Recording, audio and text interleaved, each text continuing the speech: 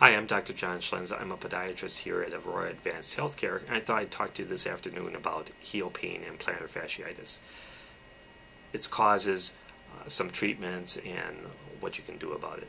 Heel pain and plantar fasciitis usually result from faulty biomechanics that place increased stress on the heel bone and the soft tissues that attach to it. Heel spurs result from a stress on the fibrous band on the bottom of the foot, which is called the plantar fascia. This stress results in repeated tearing away of the membrane that covers the heel bone. The tearing away of this tissue causes a heel spur to develop, in effect, with the heel trying to reattach this plantar fascia that's pulling away.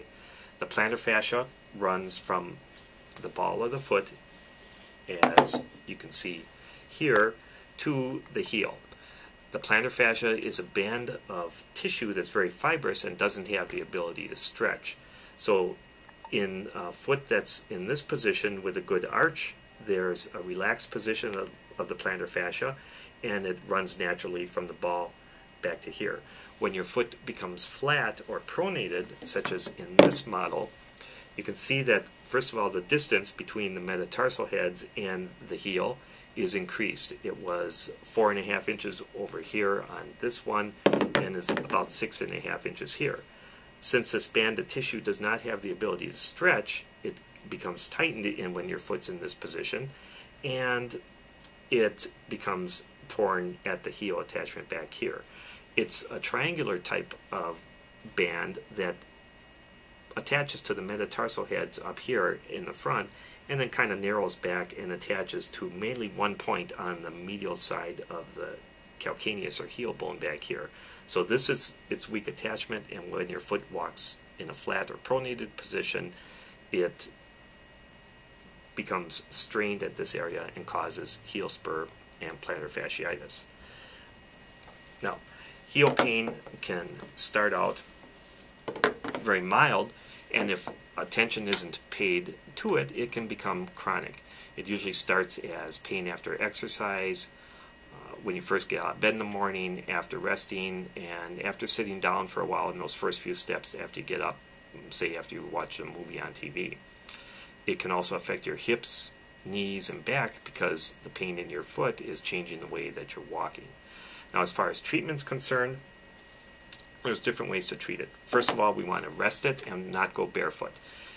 Going barefoot allows your foot to walk pronated like this without any support in the arch, and that again puts more stress on the plantar fascia. Other things that can be done are stretching your Achilles tendon.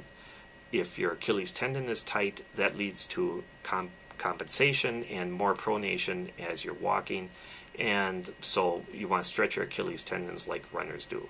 You can use ice on it at night and rest. You don't want to do any exercises that cause pounding on the heel as you're doing your exercise.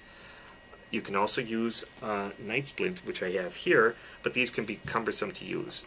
You can sleep with this, and this holds your foot in somewhat of a dorsiflex position, stretching your Achilles tendon as you sleep, but again, they can be cumbersome and not fun to be sleeping with at night. As far as everyday thing, we want to use arch support inside the shoe, such as an orthotic. If this is the position that we want your foot in, with a good arch and not pronated, if we put an orthotic device in there, you can see how this helps to hold this foot in this position, allowing rest on the plantar fascia again. If the pain continues, we can give you oral anti-inflammatory medications, and if it gets worse, cortisone injections. Rarely we'll use physical therapy, and extremely rarely surgery is needed. So thanks very much for listening. I hope you learned some facts about heel pain and its causes and treatment today.